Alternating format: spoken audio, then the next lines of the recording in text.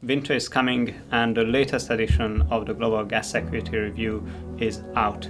After 2 difficult years, natural gas markets returned to more structural growth, and actually we expect global gas demand to hit new all-time highs both in 2024 and 2025. Despite this more pronounced growth, the global gas balance remains fragile.